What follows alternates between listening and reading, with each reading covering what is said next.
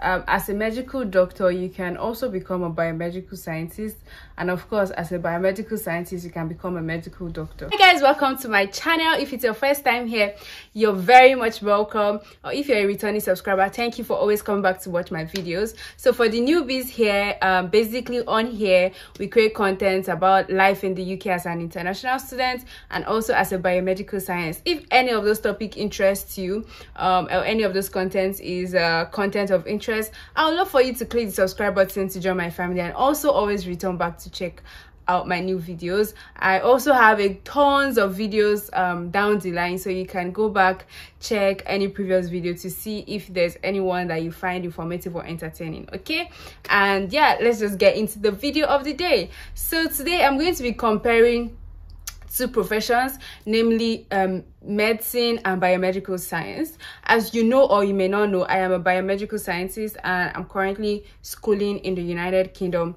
I'm doing my master's in the United Kingdom. Yeah, so I'll be comparing the profession, being a medical doctor versus being a biomedical scientist or med lab scientist. Which one do you prefer? Which one is better for you? I'll be using some few points to compare and to contrast, so that it could probably help you in making a choice as to which one you want to go for, or if you find yourself in one, for you to just basically have an idea. I hope you find this video informative, and I hope you enjoy it. If you did, please click the like button at the end after watching it, and you can also share. All right, so without further ado, let's get into the video, guys. So the very first point I will be addressing is the nature of the job.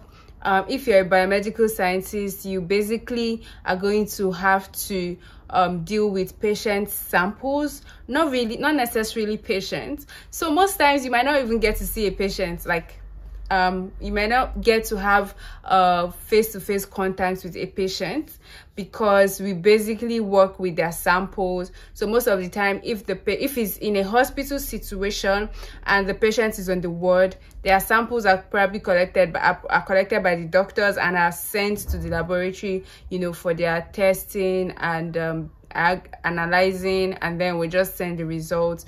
The doctor gets it back and they continue the work. That is what biomedical science basically is all about. We rarely get to see patients, and then if it's not a patient on the ward, if it's an outpatient, usually they are sent to the lab for their test, and you know, they usually just end at the phlebotomy, because the phlebotomist is the one who is going to like get their sample and they'll send it inside the lab. Not to say that biomedical scientists cannot collect samples or don't know how to like withdraw samples from an individual, like blood samples and all of that, but most of the time, due to the nature of the job, we don't get to do that often. But whereas the doctors, they get to have face-to-face contact with the patient, like they interact with the patient, they see the patient, they examine the patient and all of that. So they have a direct contact with the patient knows the doctors, and usually because of that, you know, the person who interacts with the patient or the relatives are the doctors and the nurses. And you know, the lab scientist is kind of like a silent profession, because most of the time they don't even know what is going on. Most of the time they might not even know that their samples were sent to the lab or anything. Like they don't know that there was any lab involved, and because of that, you know, the biomedical science is a bit kind of silent, because we do not get to have like face-to-face interaction with the patients. But whereas in medicine, I mean, of course, the doctors, they see the patients, they see tons and tons of patients every day. So that is like one difference. So yeah, if you think you're going to prefer to see patients and have interactions with them, you know, the relatives and all of that, biomedical science might not be for you. You might want to consider medicine or nursing or any of those professions.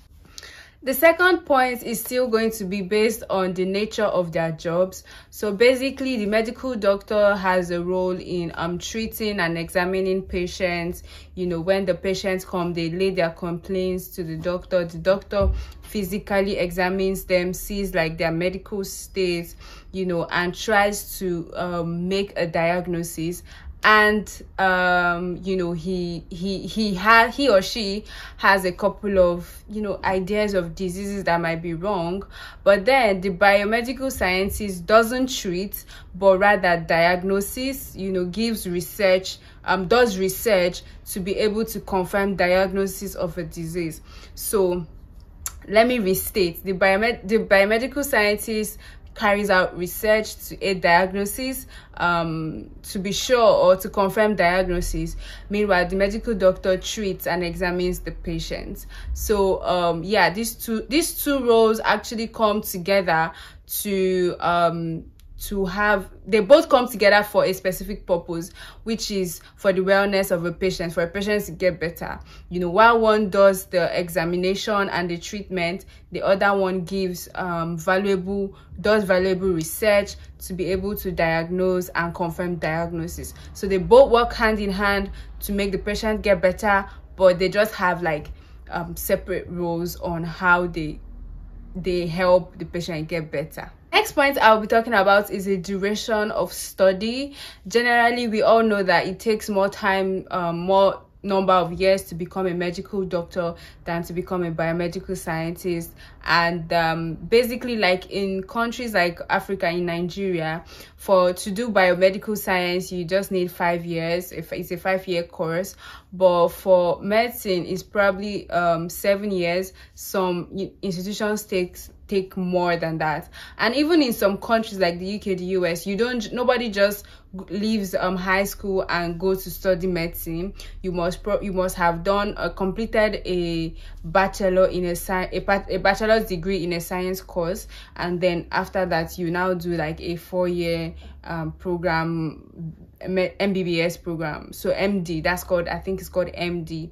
So generally it takes a longer time for you to become a medical doctor than it takes for you to become a biomedical scientist. And of course, because it takes more time, it means that the content of the knowledge in medicine is obviously going to be more, because they're going to, like, you know, they have more time, so they're like in depth of like so many branches of medicine, while biomedical science basically just focuses on the biomedical aspect of medicine. I think medical doctors, during training, they teach them like a couple of other branches all joined together in medicine. So it takes a longer time to become a medical doctor, and I feel, it's my own opinion, I think it's more compacted with extensive knowledge than biomedicine. I would also like to add that as a medical doctor, you can also become a biomedical scientist, and of course, as a biomedical scientist, you can become a medical doctor, and I will tell you how. So basically, you can do biomedical science in your undergrad, like your first degree could be biomedical science. You become a biomedical scientist. Like I said, most of these countries like the UK, the US, before you do medicine, you probably have to have had a bachelor's degree. So some people use biomedicine as their bachelor's degree, biomedical science as their bachelor's degree, and then they now go for that to do medicine. At the end of the day, you're going to be a biomedical scientist and a medical doctor at the same time. It will just take you a very long number of years, like over 10, 11, 12, 13 years. And we have people who do that. I've seen a couple of people on here who like did biomedical science as their first course degree, and then they furthered it with medicine.